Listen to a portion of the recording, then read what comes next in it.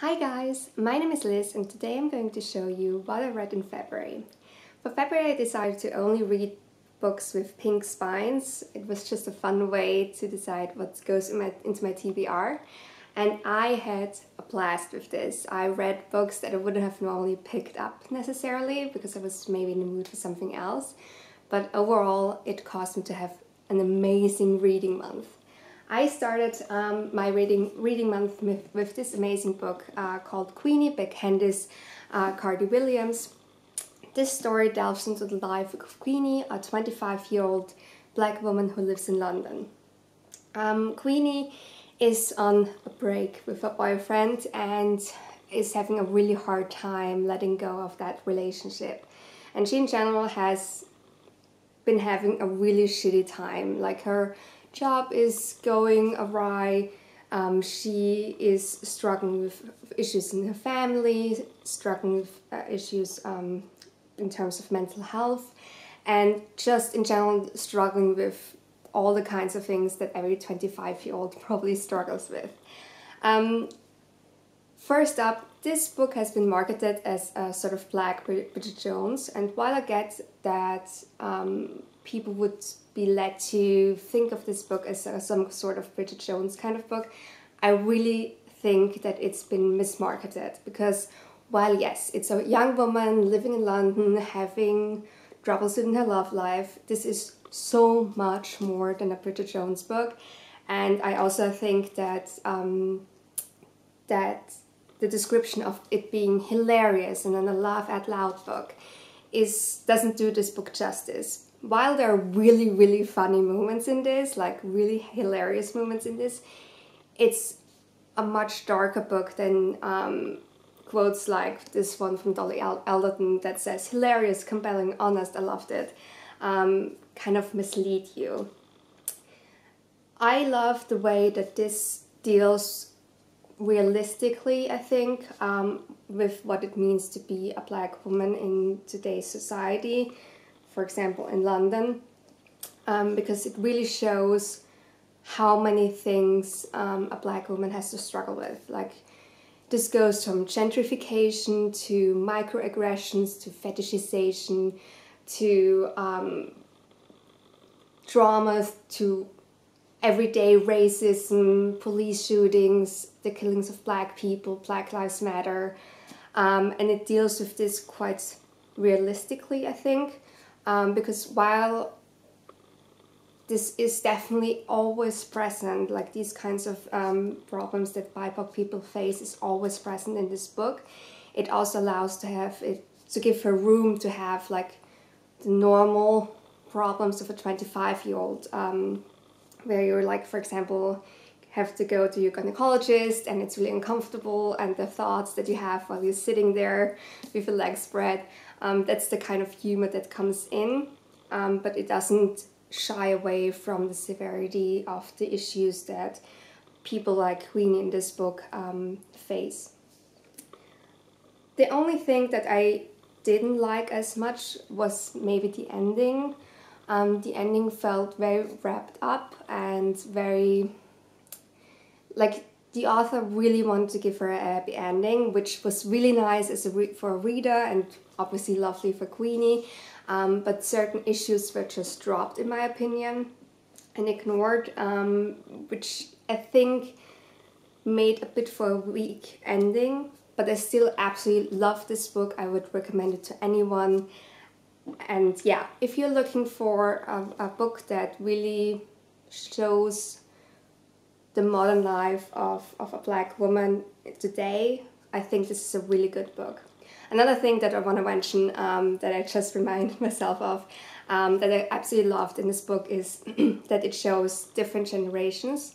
So she lives with her grandparents for some time, and she is visited by her aunt and her niece for a couple of times, and because she lives with her grandparents, then herself and then the niece comes to visit, we have a look at the different generations, like we have a look at 3 different generations, and it really shows, I think, the journey that an immigrant family goes through. So her grandparents are, I think, from Jamaica, and they're really tough. Like, they really tough it out. Mental health is just a non-issue. You stick through it, you just go through it, and you're supposed to be fine. Queenie has that issue that she isn't doing well in terms of mental health because of trauma.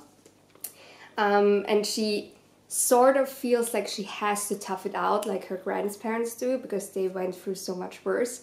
But on the other hand, she lives in this modern world, has wonderful, really, truly wonderful friends who are the source of a lot of humor in this book.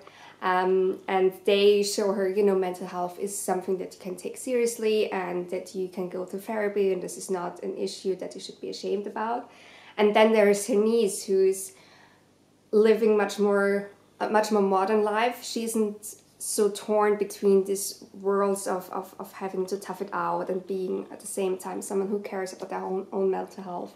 And her niece is like, you know, just go to therapy. It's normal. Everyone does it. So yeah, really, really good book. I would recommend this to anyone. I give this 4 out of 5 stars. The next book I read was Valentine by Elizabeth Wetmore. I'm gonna try to show a picture of the cover somewhere here. This is a book that plays in the 70s in Texas, and it opens with the chapter of Gloria, who is a 14-year-old Mexican girl who has been viciously and brutally raped by a man, and she's trying to escape from him because she knows when he wakes up he's gonna kill her because he has to cover his tracks. And she escapes to a nearby house, a nearby farm, and the woman there, and asks the woman there who was living there with her little girl and her husband who's away at that moment, and asked her, you know, you have to help me, basically. She isn't even asking for that, she's just asking for a glass of water. But the woman immediately realizes that this little girl has been brutalized in some way or other because she's completely beaten up. The book continues to show the town in Texas that has been going through some sort of oil boom. Like, a lot of oil has been found in the area, and most of the men work to retrieve oil from there, and it's a really hard life for everyone.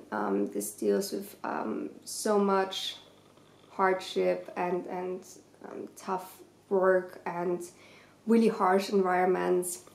And it shows the lives of a couple of different women.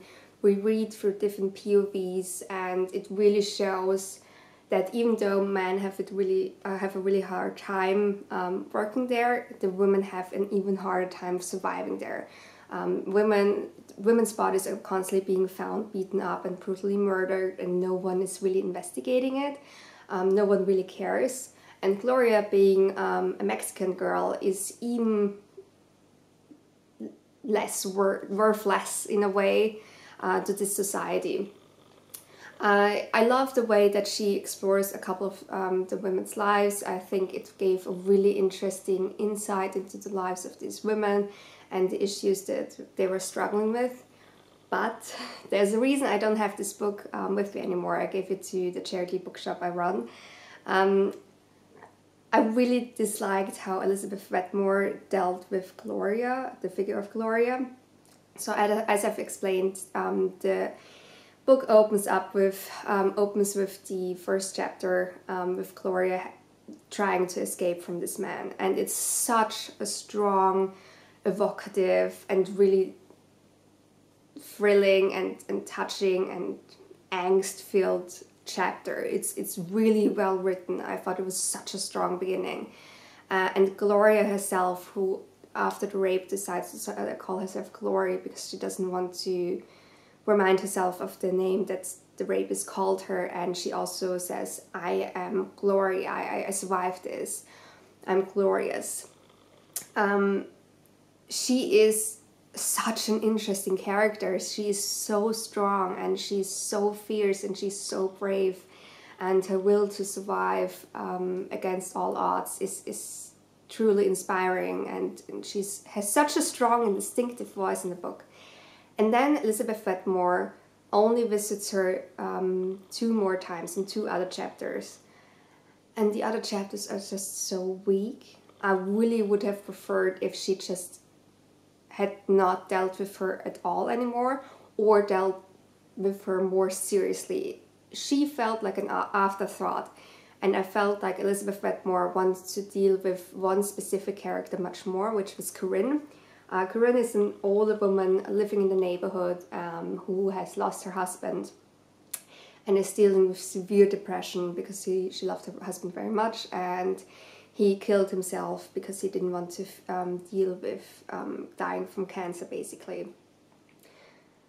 I would have liked the book more if she just had been like, okay, I'm gonna write about Corinne, and I'm gonna write how this story affects the town and how it divides the town, because some women are like, we have to help this girl, and she has been brutalized, and we know how brutal this world is for a woman, and she is a freaking child, for God's sake. And the other part of the town is like, she's a Mexican, like she looks older, and you know how these Mexicans are. She probably seduced him, and there's so much prejudice and racism that comes towards Gloria's way. And seeing that through the different characters' eyes was quite interesting. But because she goes back to Gloria's character and doesn't just leave that first chapter and stand alone, it really feels like she's just not interested into Gloria anymore, and that felt disrespectful in a way. It explains itself in the afterword, because the author describes that Gloria's first chapter was actually a short story, out of which she decided to write a whole book. And that totally explains why the first chapter was so strong and so distinct. But I really wish she had put more effort into the last 2 chapters of Gloria. So yeah, I gave this away to charity. I still think that it's incredibly readable and well written after all, but I really had an issue with it. After that, I read a book that I liked much more, which was Inferior by Angela Saini. This is called Inferior: How Science Got Women Wrong, and the new research that's rewriting this story. This was not what I expected it to be. I expected it to be, you know, people say that women talk too much, but science says this, and people say that because women's brains are smaller, they're more stupid or whatever. What she does, I mean, she does take these myths surrounding women and debunks them, basically. But what she really drives at is that science tries to find huge differences between men and women, and that they don't really exist that much, but they get published much more in the media, and they get a lot more attention in the media because it just makes for a better headline. But most of the science actually shows that women and men have so much more in common than what divides them. And I really, really love this approach, because this was, for me, a really new approach, and still quite feminist. She, for example, shows how scientists often think of themselves, we are completely objective, we don't have sexism, we don't have racism, because we look at the data. And she really shows how the data can be misconstrued, and how it can be interpreted quite differently, and how scientists themselves are not objective. They often look for what they want to find. There's, for example, this really famous science project where they show that with, I think, fruit flies, the female partners are very choosy when it comes to choosing their partners. They're very picky. And the male partners just want to spread their genes as much as possible. And this study that was taken in the 1940s, which has never been replicated, and that was rediscovered in the 70s, has been taken by the media and by scientists to explain, you know, it's the same with humans. We can totally draw the line between fruit flies and humans, and this explains why women are so picky. And they did a hugely flawed project where they're like, we're just gonna approach women, like we're gonna have male subjects approach women and ask them if they want to sleep with them. Well, the women said no, and the male counterpart said yes, and they took that as a sign that women are just more prude and they are less sexual, and didn't really take into account that maybe the women didn't feel safe and felt like maybe this guy wants to rape me.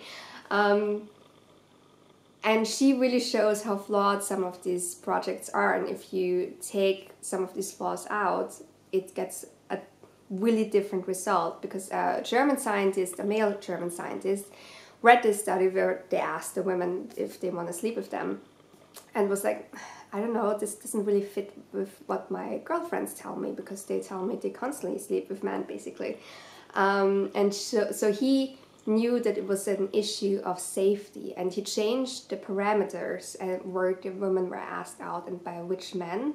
And what he found is that women said yes to that question much more often when they felt safe and when they felt that they could trust men and they felt like they weren't being put in a corner, basically. I absolutely love this book. I would urge you to read this. This has been an amazing reading experience, and this book was so well received that they made a book for young readers, and they put that book into schools for young readers to really read in their syllabus. 100% recommend this. The next book, unfortunately, was another not so great book, I'm afraid. I was really excited about this book. It's called The Book of M. I forgot the name. I'm gonna show the cover somewhere here. I forgot the name of the author. The premise of this is really interesting. A plague or pandemic, not unlike COVID, spreads through the world. It starts in India, where a man suddenly loses his shadow, and everyone is really excited about it. Like, he lost his shadow, what happened? Like, he's almost worshipped worldwide for losing his shadow. But what emerges after a couple of weeks, that with his shadow, he's also losing his memories. And he starts forgetting really random things, like he doesn't remember his mom, but he remembers his favorite fruit and that sort of thing. And it gets really weird, like it spreads throughout the whole world, and even though there are no links, so it's just a spontaneous thing that's happening around the world. And sometimes only one person gets sick, and sometimes the entire city of Boston, for example, loses their shadow and the memory. And the rate in which they lose the memory is quite different as well. So really interesting premise, right? But unfortunately, it got so confusing and so weird, and you just lost interest after a certain time. We follow a couple where she loses her shadow and decides to leave her husband. I actually forgot the names already. And she decides to leave her husband because she doesn't want him to suffer from her memory loss, and also because the people who lose the memories can become quite dangerous to their surroundings, because when they forget what a door is, they somehow develop magical abilities, and they make all the doors vanish, and suddenly you're locked inside your house because there are no doors left. And this magic is really unpredictable. It can turn into a really unsafe environment, and she doesn't want to expose her husband to that danger, and she decides to travel to the south because everyone is sort of moving there and no one really knows why, but people think that maybe there's a solution to the problem there. Her husband decides, you know what, I'm not gonna give her up, I'm gonna follow her, I can't live without her, and decides to follow her to the south. And he comes in contact with a couple of survivor groups who still have the shadows, and he was sort of trying to survive in this really hard world where everyone is just robbing everyone senseless because there's no food really left, no electricity, there's nothing left, and people are just trying to survive, and they're quite ruthless about it. And we are about halfway through the chapter, through the book here, and you lose interest into what goes on with this couple, even though in the beginning they were described pretty well, and I really knew who they were as people. But the author just doesn't really delve into the emotional toll that it takes what it takes to go through a pandemic. Like, we now are going through a pandemic, and we know what it takes emotionally out of you, and this is a much more horrible pandemic, and she just doesn't really explore what that means emotionally. They just go through action, and it just never really deals with their souls, basically. Also, what really bothered me, the magic that I've just explained doesn't seem to follow any rules at all. Because if it means, for example, the Indian guy who loses his shadow first, he forgets a certain favorite market of his. He gets asked, where did you like to buy fruit? And he knows that he is supposed to remember his favorite market, but he can't. And suddenly the whole market vanishes. How is that supposed to work when the whole world deals with this? Why does the world still exist? Because in the end you will probably stop remembering that the world is the world. And it just doesn't follow any rules, and some things are just so... it feels so fake. Like there's an army that fights another army of shadowless, and they are fighting them for books. I mean, I love books, and I think books are great. But this guy just basically wants to find his boyfriend's published book in that book area that the shadowless have taken over. And he surrounds himself with an entire army that help him. What? Like, how is that realistic? It's not. So yeah, I DNF'd this book. I was really, really disappointed in that. And I was quite sad that I didn't like it, because I was really looking forward to it. But the next book totally made up for it. This was Transcendent Kingdom by Gyasi, who is one of my absolute favorite authors. I read her debut, Homegoing, a couple of weeks ago. I finished it a couple of weeks ago. And it's one of my favorite books of all time, and I was really looking forward to reading her second novel, and I was not disappointed.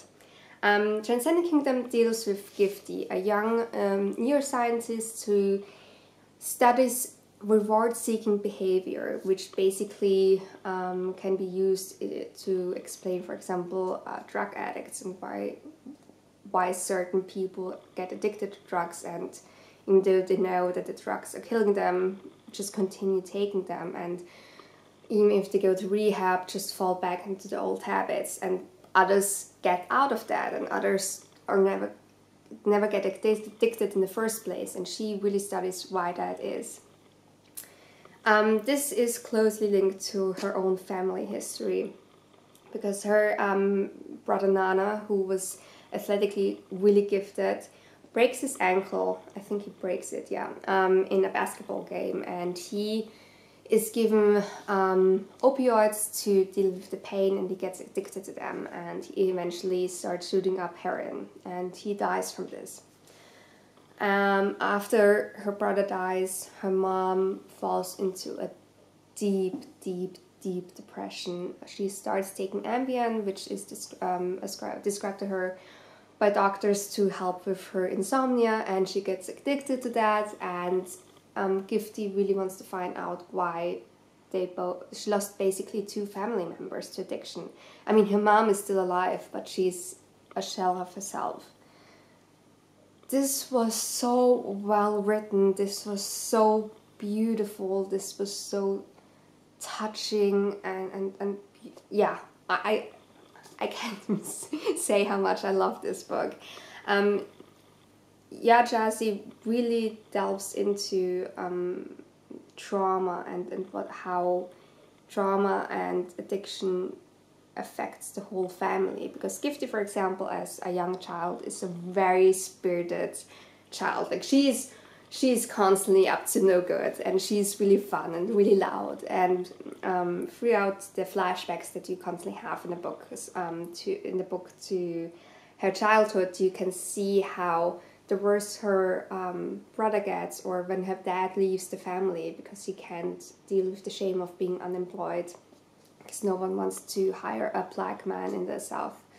How she warps herself to a person that can help her mother and that doesn't cause any trouble for her mother, and really loses herself in that and doesn't really take care of herself. It also deals with religion, because Gifty grew up really, really religious. Her mom is very religious.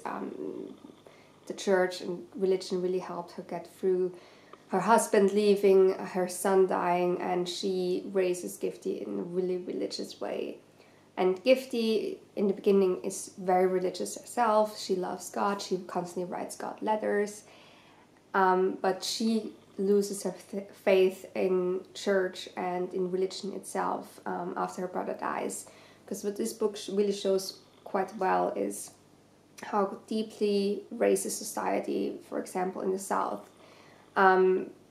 looks away from someone's race when they profit from it. So Nana is a really gifted basketball player, and the whole town loves him and cheers for him because he is constantly winning them trophies.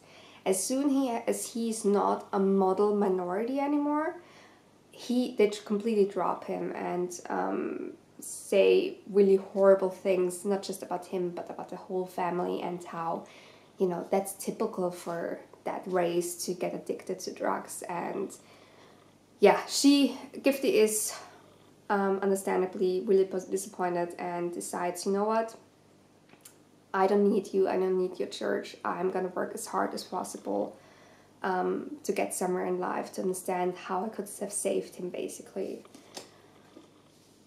Yeah, this is phenomenal. It reminded me in certain ways of Queenie, even though they're really different books, but the way that Gifty is minimizing her problems and has a hard time really confronting her emotional trauma and her mental health totally reminded me of Queenie, and how this toughen it out attitude just doesn't work for anyone, really.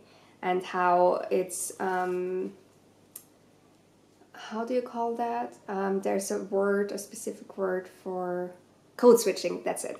How code switching is prevalent for people like Gifty or Queenie, who come from a black family, deal with quite a lot of racism, and constantly go away from the way their family talks to how white people talk as soon as they're surrounded by white people, and talk quite properly, and basically try to erase anything alienating about them, anything that feels different or black in this instance.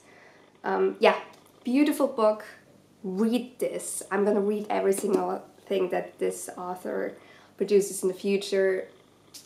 Pre-order anything that she writes in the future. This is such a beautiful book. Again, probably one of my favorite books of all time. So my lovely camera has apparently turned itself off somewhere in this video, so I'm just gonna continue on from the last point. I think the last book that it still recorded was Transcendent Kingdom, and after that I read Heads of the Colored People by Nafissa Thompson-Spires. This quite thin book is a short story collection that describes the lives of very different people who are all African American. I love this. This is such an amazing short story collection. I think it's one of the best short story collections I've ever read. It's really funny in certain chapters. Like there's this influencer who is trying to get more likes by trying to kill herself. I know it sounds weird, but it's actually quite funny, that chapter.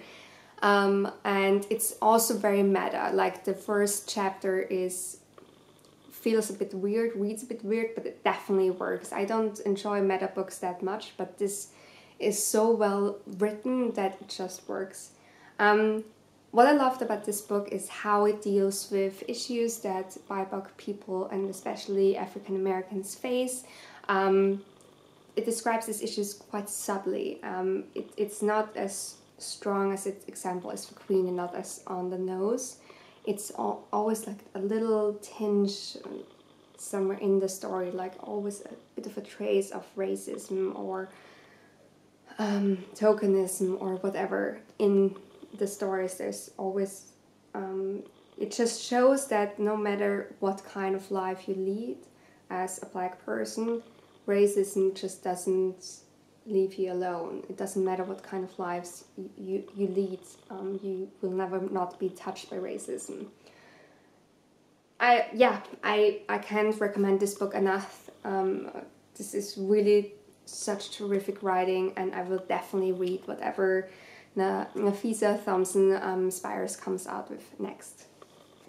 The next book I read was The Virgin Suicide by Jeffrey Eugenides. I hope I pronounced his name correctly.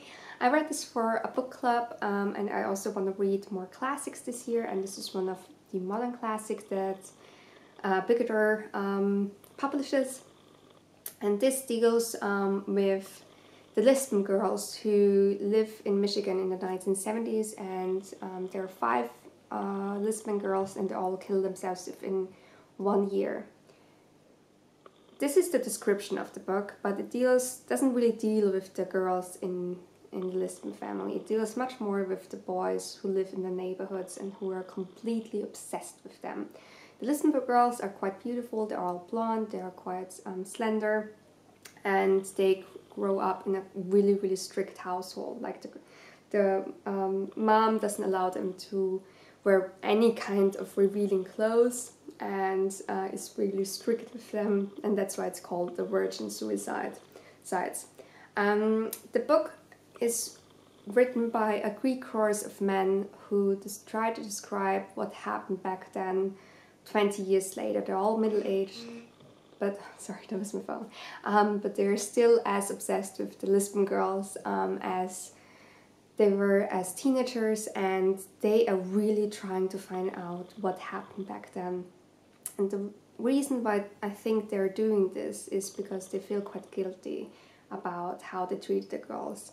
They see them not as individuals, but as this one entity of 5 blonde girls who are beautiful, and they just project any kind of dream and longing onto them and never see them as the real people that the Lisbon girls are. And they say so themselves, that only at a certain party they realized, oh, okay, they're really quite different looking. Like, they're not all gorgeous. One of them has a crooked nose, and one of them, sorry, my phone is bothering me. One has a long neck, and they're not as beautiful. But even after they realize this, they go back to throwing them into the same pot and not seeing them as individual people anymore.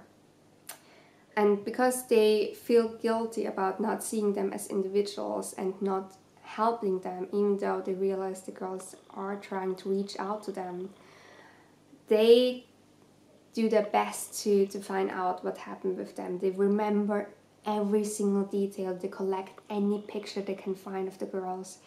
They really, really try to find out what happened with them, and don't manage to. They don't know what happened. They don't know why the girls killed themselves, and you as a reader are left with as little knowledge about their psyches as the men themselves. So I definitely enjoyed this. I definitely enjoyed the mystery that he clouds them in. I definitely enjoyed how he shows this obsessive way that the men and before that the boys see these girls. But this book is also quite dated. It doesn't deal with certain issues that the novel only strives on, like racism. It's only mentioned, but only as like a little part. The obvious sexism, the slut shaming. This book was written in the 90s, and certain things would have, the author I think would have given more attention to certain issues if he wrote the book today.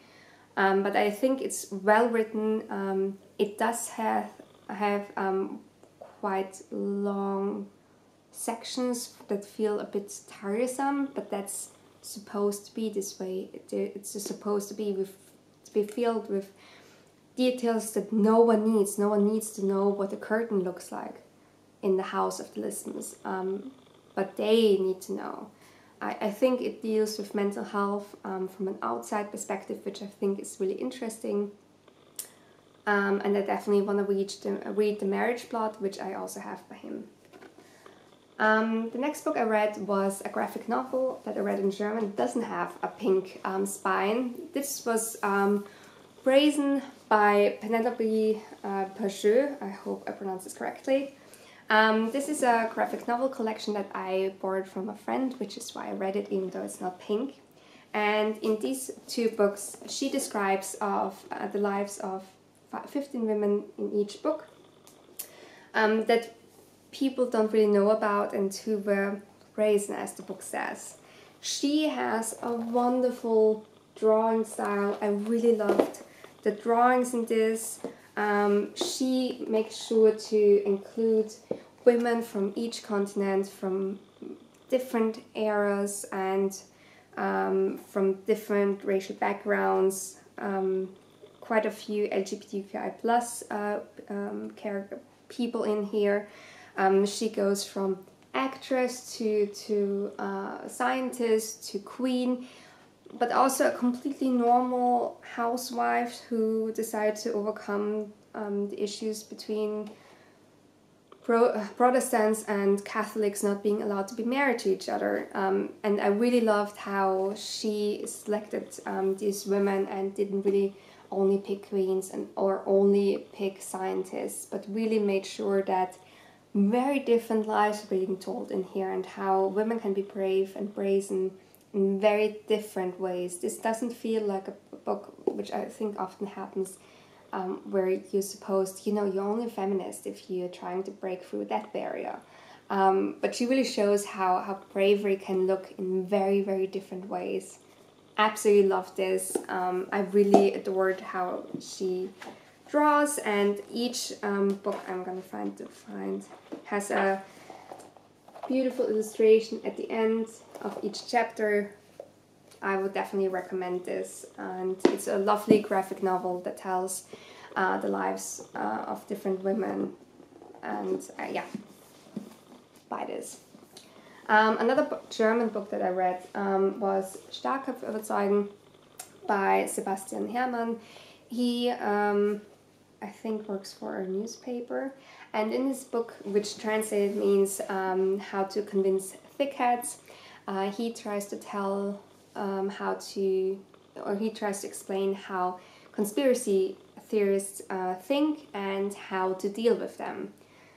Well, last year I found myself quite often in a situation of being really frustrated by people who think that COVID is just a flu and that Black Lives Matter is against white people, and who asked me, why do you even go to Black Lives Matter marches? Why do you protest for that? Racism doesn't exist. Ugh. Really, really frustrating, and I sometimes find myself at a loss how to deal with these people. I definitely enjoyed how he describes the psyche of people like that and how they think and what to pay attention to when dealing with people like that. But it was written in 2013, and I feel that since 2013 the world has gotten more divisive and more filled with conspiracy theorist, and I don't feel equipped to handle set issues and people that much better. So I'm definitely looking forward to another book that I've ordered at my library, which was published last month, and I think that book will help me better. But still, a book that I definitely enjoyed, that definitely helped me understand why certain people feel certain ways about the world. But I read other pig books this month. One of them was The Divines by Ellie Eaton. This came out, I think, in January, and it describes the life of Josephine. Josephine is a 30-year-old woman who, at the beginning of the book, is on honeymoon with her husband, who asks her about her childhood in her teenage years, and she explains that she went to a school that was called St. John the Divine, and they, the students, who are all girls, this is an all-girls school, call themselves the Divines, and they're very high-class, very rich girls from very wealthy families, and they sort of look down at the townies who are, you know, the normal people in the town, basically, who are not as rich, and yeah. Basically, she went to school there in the 90s, and the school had to close down after a huge scandal, a huge tragedy. And she is really reluctant to tell her husband about this, and he basically lets the issues go. He realizes, okay, you obviously don't like talking about this, so let's not talk about it. And they sort of continue on their lives. They try having a baby, eventually have a baby, and their marriage goes on and on, but she can't let go of her memories of that time. Basically, with his questions about her school years, he opened up Pandora's box, and she really gets obsessed about what happened back then, and she realizes she is suffering from some sort of PTSD because there was a lot of bullying going on and a lot of weird shit basically going on. And what I really enjoyed about this book is how she describes the way that we see ourselves and how the perception of ourselves by others, how that differentiates, and how we remember not just events but ourselves quite differently than they actually were, and how teenage girls can be really cruel and self-obsessed and all these things, and I feel like she describes teenage girls quite well. The first third of the book I didn't enjoy as much. I felt like she tried to be edgy for the sake of being edgy, which I never enjoy. I never enjoy when an author tries to put on a mask, basically. It didn't feel authentic, it didn't feel real, basically. I thought no woman thinks of herself that way. Like, there's this scene where after she has sex with her husband, she looks at herself and describes her body, and I felt, if I didn't know that a woman has written this, I would have thought that the author would have been a man, because like, it was such an odd description, and no one thinks of her nipples that much. I don't know. Yeah, that was a bit off-putting, but I think that she really found her voice and her story later on in the book, and I would definitely give anything else that she publishes a try. The last book that I read, but certainly not the least, was If I Had Your Face by Frances Cha. I finished this, I started and finished this today. I read this in one go. This is a book that plays in Seoul and describes the lives of 5 different women who all live in the same apartment complex. Quite a few of them work as salon girls, which is, it's hard to describe. It's not a brothel, but it's a mixture between an escort service, a bit of a brothel, and yeah, I don't know. It's a weird place where basically rich men go to drink with very, very beautiful women with their business partners, for example, and they get drunk, and quite often the women go to a hotel with them and have sex with them in order to get really expensive handbags, for example, or quite simply money. So it's a bit of a sugar daddy situation. What this book really does so well and describes in these Sonogals chapters so well is to describe how obsessed the Korean culture is with beauty, especially female beauty, and this ideal beauty that no one has naturally, and how they rack up huge debts to get the money to get plastic surgery, extensive and expensive plastic surgery, to look like the woman on the cover, basically. So they get their jaws dislodged, broken, pieced together in a much smaller way, shaved off. They get fillers in their cheekbones, a smaller nose. Their eyelid usually gets westernized or like tucked. Really awful plastic surgery, and they're unrecognizable. And they have to work off their debt, and they can't because the interest is huge, and so they get indebted to the brothels, basically, or the salons.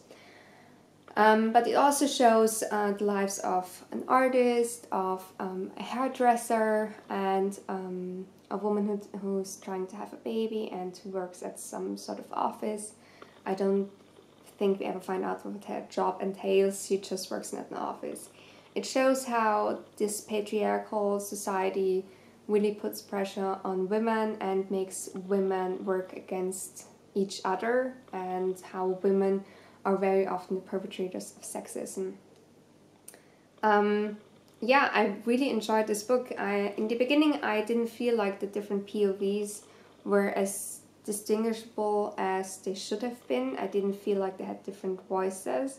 But I think that Francis Shaw does a much better job a bit later on in the book, where you can really see these different personalities emerge in each of the chapters. I would definitely read whatever Francis Shaw comes out with next, and I would definitely recommend this book. So yeah, I hope my camera has worked this time.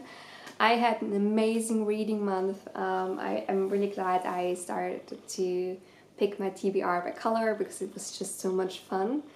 And it also forced me to read books that I just recently bought, which usually end up laying on my shelves for way too long, because I have this weird feeling that once I read them, I can't look forward to them anymore, if you know what I mean.